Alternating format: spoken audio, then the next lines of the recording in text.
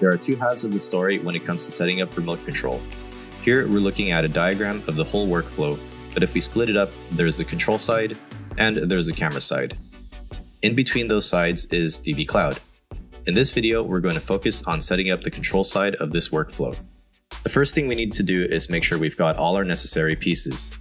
That's going to include a BB-1 black box tunnel, a USB to Ethernet adapter, a micro USB power cord with power adapter, an Ethernet cable, a camera controller like this Datavideo RMC300A, a laptop, a router with internet connection and one unused Ethernet port, and a working dvCloud subscription.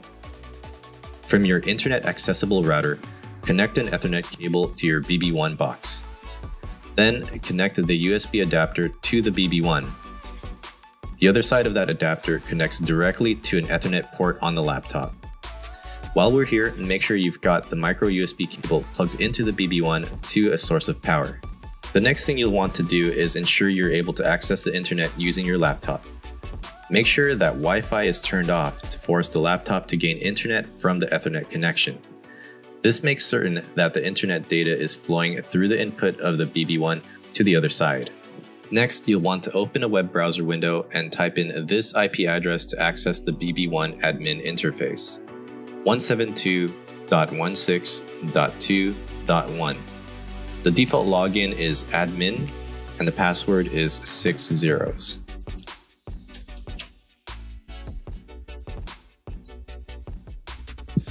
Then navigate to the cloud setup area, and we'll come back to this page momentarily. For this step, we're going to connect the BB-1 to your dvCloud account.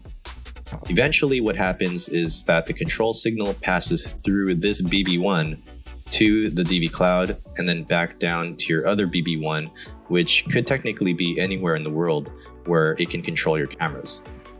So log into dvCloud, and at the top of the browser, click on Hardware and BB-1 Devices.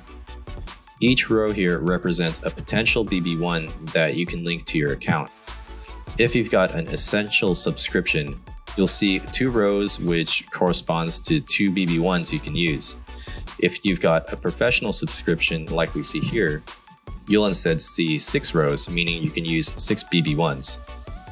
In this tutorial, we'll only use 2 BB-1s total, which is going to be 1 for control and 1 for a remote camera. In this video, we'll focus on the 1 for control. So to link that one, we simply need to copy this auth key and paste it back here into this area. And that basically connects this, this node on dvCloud to this physical DV1. So to do that, all you have to do is click this button here, which is to copy the quick config, aka the auth key. So we click that here, and then we go over here to BB1, and right here where it says paste the quick config code, you can right click in this window and click on paste, and then simply click on save settings, and we see that the auth key has been updated. And to double check that, we see like the last 4 digits here are 3264, which is the same as this auth key here, 3264. So we know we've done the correct thing. If we navigate to the status tab of the BB-1 admin shown here, we can see if the connection to dvCloud has been successfully made.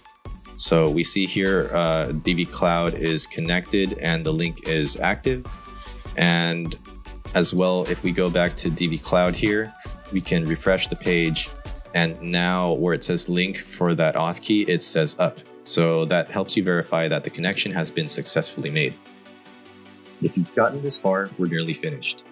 Now all you have to do is disconnect your laptop from the Ethernet cable coming out of the BB-1, and in its place you'll connect your RMC300A controller or other DVIP enabled controller or laptop using PTZ View Assist. By using a DVIP-enabled device or software, you'll be able to easily auto-detect the cameras on the remote location. In the future, if you want to connect multiple control devices, you'll need to use a switch to join those connections together to the BB-1, as shown in the diagram. That's it for this part of the remote camera control setup. Please watch part 2 of this tutorial to learn how to set up the devices on the camera side of the workflow. In that tutorial, we'll set up those devices and then we'll come back to this side and start controlling them right away.